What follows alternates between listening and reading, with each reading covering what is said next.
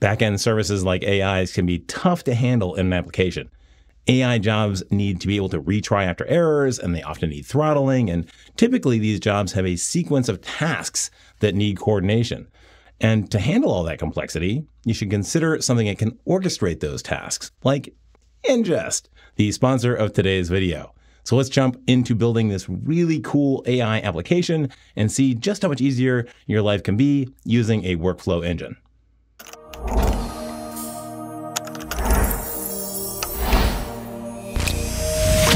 All right, so here's our application. I'm going to choose my webcam, and then I'm going to hit Start Capture, and you can see me and my background. And the idea of this app is that we are going to rate the background. It's going to take a look at the background and give it a review, what's good about it, what's bad about it. And then it's going to also, in parallel, find the theme of the background and generate a new background using Dall-e using that theme. So let's give it a try. All right, so there was the background that it took. Now it's going to stream out on the left-hand side. It's review. Then on the left-hand side, you can see the theme that it came up with, in this case, a creative home office with eclectic decorations. And in the background, it is asking Dall-e to generate an image, which you should see pretty soon here. And there you go. I guess this image has crosshairs on it. I've run this demo a bunch of times and I've never seen that come out, but I don't know. I guess it looks pretty okay. So how is this actually working? So here's our background rating workflow. So we're going to start with the image, and then we're going to send that off to two different AI jobs.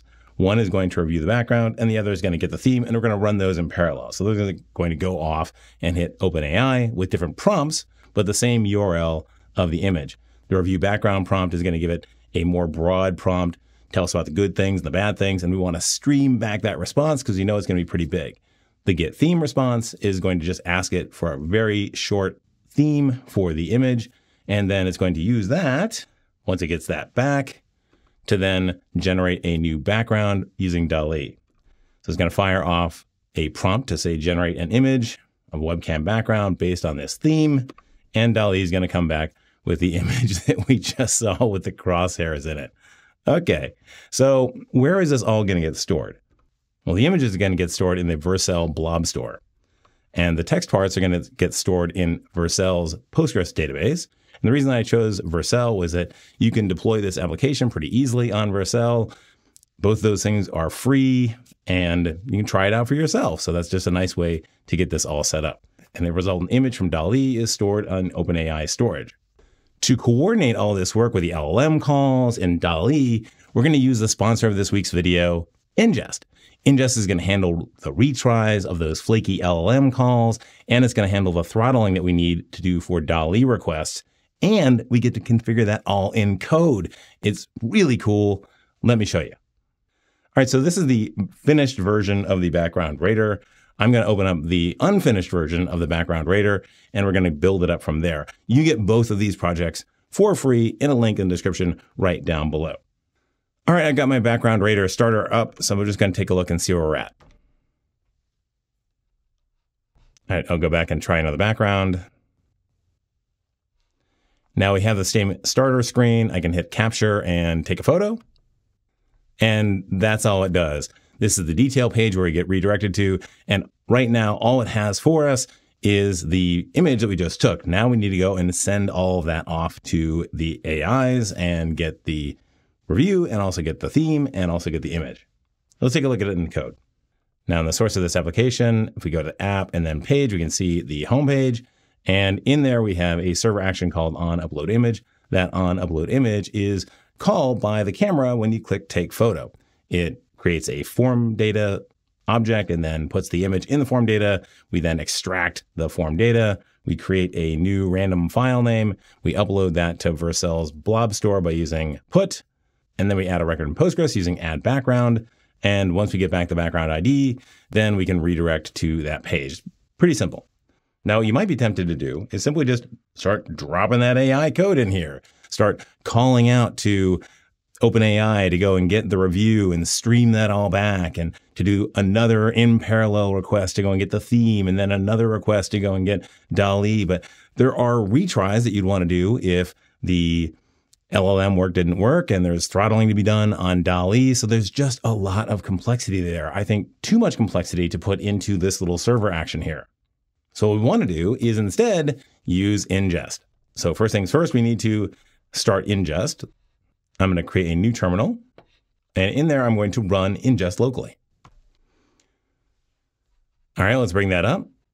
I'll bring that up in Arc. We can now see that we have our runs tab where we're going to see all of these workflow jobs. And I'm actually going to put that side by side with our Next.js application so we can see all of that happen in real time. And it is really, really cool.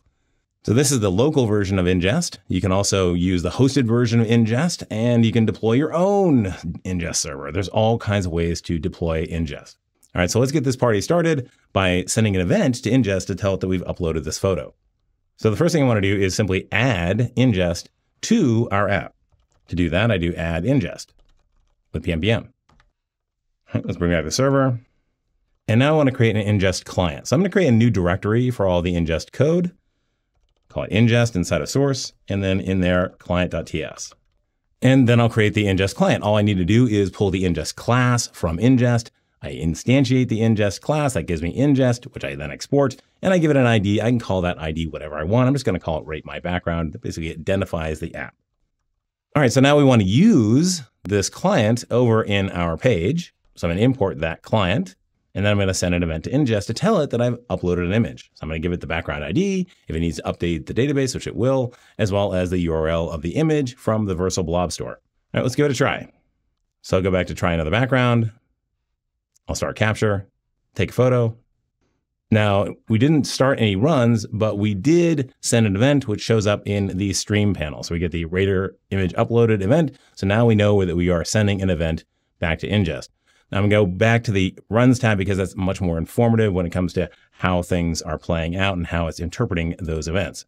So now let's talk about what's going to happen next. So we've got our Next.js app and we've got our Inngest server. And we have that on upload image server action that we just edited. We sent out our Rater image uploaded event to Inngest. And that's great because now the Next.js app can actually go off and field the next request. What's going to happen next is that Inngest is going to call back to our server on a specific endpoint, in this case, API Inngest, with the function invocation of getReaction. That's because we're going to bind the event of Rater image upload to the getReaction function. I'll show you how that's done. But that's how the communication between Inngest and the Next.js app works. It's just calling an API endpoint. It's really simple. So let's first build out that API endpoint. To do that, I go over to the API directory. We already have an API directory because there is a background API that allows us to get the current state of the background. That's called by React Query on the client. I don't really need to deal with that all that much. Let's go and create a new Inngest folder in there. And then within that route.ts, and then we'll create our endpoints for that route. To do that, we bring in the serve function from Inngest Next. Inngest has a really nice Next.js integration. It makes this really easy. You get this serve function that you can then give the client, as well as any functions that you want to register. And it gives you back get, post, and put all in the Next.js format for the route. So that's really easy. So the next thing we want to do is create that getReaction function because that's what's going to get called when we register against that image uploaded event. So I like to put all my ingest functions inside of the Inngest directory in a new directory called functions. And then within that, getReaction. So in that file, we're first going to bring in that client again. And now we're going to use the create function method on the Inngest client to create that function, getReaction. And then we're going to export getReaction. Now we're going to name it using ID. So we call it getReaction. And then we bind it to an event. In this case, Rater image uploaded, which is what we send out of the page. So that matches the send over here. Next thing we want to do is get the data from that event. So we're going to look at the event object, and then we're going to deconstruct out and get the URL and the background ID because those are both sent from the page as part of that data payload. You get to define those events and those data payloads, whatever you need for your application. So now the next thing we want to do is call out to the AI and get the review. So we're going to bring in add review from AI review. Over here in our code, we've got the review file. This is just a call out to OpenAI. We're going to bring in the OpenAI client, and then we're going to define our system context, your webcam, background reviewer, and so on and so forth. We're going to create a chat completion and give it that system's context so that it knows what it's trying to do. And then we ask it as a user to rate the composition that we're going to give it, and we give it the image URL that we just got. We're going to set streaming to true because we want to stream back those tokens. And then we're going to go through each chunk of the stream coming back and call out to the database and set the review to the string that has been, we're joining together as we get new chunks out of the stream. And then when we're done, we set the review to complete it. And we also return the complete review text. So now what we could do is we could just call add review like this. But what we want to do is handle retries. So what we're going to do is we're going to wrap it in a step. So we're going to use the step object that we got from Inngest, and we're going to use the .run function on it. We're getting it in the name, in this case, add review. And you can do anything inside of there. And if there's an error, it'll automatically retry. Super cool. All right, now we need to get the review. So we await that promise. Now we can return anything we want out of here. I'm going to return the background ID in the review so we can see what the output was in our dev console. All right, now the last thing we need to do is connect it to the route, right? Because our functions are currently empty. So let's bring in that function, get reaction, and then add it to our list of functions. All right, let's hit save and then try it again. So go back, try another background, start the capture, take a photo. So we can see the run is started and it's now doing that step. And now we get the output of that function. You can see the completed review. We can see how long it was. We can see the step. We can get all the step information. We can even go and rerun it if we want to. And you can see it coming out again. How cool is that? All right, well, while that's all going, let's talk systems architecture. So here's where we were. We fired off get reaction, and we've sent out our OpenAPI requests. So where are those OpenAI requests happening? Well, they're happening on the Next.js app, which is great because the app has all the environment variables to talk to the database, to talk to the blob store, to talk to OpenAI. It's got all the business logic to create this workflow like getting this reaction. We're using Inngest to do the coordination of all of that. The Inngest server doesn't have any of the business logic of our application. We can define everything in our existing code base. We don't need to deploy code to another platform to have things get out of sync or be a security issue, which would be a nightmare. Now you just have the one app and the code base that's deployed to a single place, but you have this workflow engine that's just telling the app, this is what you need to do, and this is when you need to do it. And Inngest can do things like run code in parallel and fan out and add sleeps and cron jobs and all kinds of powerful job management utilities. All right, let's go back into the code and do the theme stuff, as well as Dall-e to show you how to cascade events and how to do throttling. It is super easy. All right, so to start implementing on theme, the first thing I want to do is bring in get theme from AI theme. That just makes the call out to OpenAI. And that just gives us back some text. So we're in charge then of putting that into the database. To do that, we're going to bring in set theme from the DB. And then down here, we're going to use the same kind of step run. And we're going to call this step get theme. We're going to call out to get theme with that URL. We're going to get that theme back. And then we're going to set the theme with the background ID and return the theme. Now we could, if we wanted to run these in series, we could just do another await on the theme promise. But this is, again, it's going to run the first one and it's going to block on that. And it's going to then go to the second, the theme promise. That's not what we want. We want these both run in parallel. So how do we do that? Well, there's no magic here. It's just JavaScript. In fact, that's one of the things that I really like about Inngest is the lack of any kind of magic. What you're seeing is what you're getting. There's no extra setup or anything like that. It's just native JavaScript. And in this case, what you want to do for that is promise.all, because that's how you can resolve two promises in parallel and get back their data. So let's try that. So to do that, I'm going to replace the code below with this promise.all, which we're going to await. I give it the review promise and the theme promise, and I get back the review and the theme in the same order. All right, let's just add that to the output. And let's give it a try. All right, let's try another background. Start the capture, take a photo. Now we got a new run. We can see the get theme is already done. That's really cool. Get all the information out of that. Really nice. The output of that step, we see it right there. So you get a really great breakdown by each step. The streaming is still continuing. So this is perfect. Now, all right, now going back into the code, what I could do is I could just add the Dall-e request right here. But I do want to get a throttling behavior. So what I'm going to do is I'm going to send another event out, and we're going to use another function, a throttled function, to handle that event. So the first thing we need to do is send out event, saying that we have a theme. So let's go ahead and send out an event. Now we've already got the Inngest client. So we just use that same send function, and we'll call that event Radar theme updated. And what data does it need? Well, it needs the background ID as well as the theme. So we'll send that out.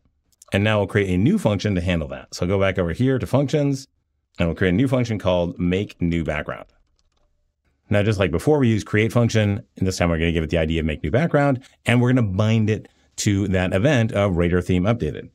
Now let's go and get the data from the event. So we're going to get back that background ID and that theme. And then again, we need to get another AI function, in this case, generate image. That's the one that's going to call out to Dall-e. We need to set the URL of that image in our database. So we're going to bring in the set new background function, and I'm going to call it generate image. I'm going to call out to that generate image with that theme that we just got, and then set it in the database and return that. And then finally, I'm going to return the background ID and the new background. Now, the last thing we need to do is connect that to our API. So we'll import make new background, and then we'll add it to the list of functions. Let's hit save, and we'll try it one more time. All right, we got a new photo of me smirking up there, and it's running. And we got the theme back so fast that we've now initiated the make new background, and that's calling off to Dall-e to get that image. And there you go. We got our image. You got the background over here. We can hit rerun if we want to rerun it again. But here's the thing about Dall-e. You want to make sure that you don't get rate limited because it can only handle 50 requests per minute. So you want to make sure that you're below that. To make sure that we don't get rate limited on the app side, we're going to use Inngest to automatically handle throttling of that function. Go check out how easy that is. To do that, I simply add on to the definition of our make new background function a throttle parameter, and then say that we have a limit of 1 every 5 seconds. At the highest level, a burst of 2, and that's going to say that we're only going to handle about 12 of these jobs per minute, and that's well below that 50 jobs per minute rate limiting of Dall-e. So as you can see, Inngest is a fantastic way to manage complex workflows in your application. The ability to see the whole flow, to handle retries, the throttling, the cron job support. It is awesomely powerful. And thank you so much to Inngest for sponsoring this video. In the meantime, if you have any questions or comments, be sure to put that in the comment section right down below. And I'd appreciate it if you hit that like if you like the video. And if you really like the video, hit the subscribe button and click on that bell, and you'll be notified the next time a new Blue Collar Coder comes out.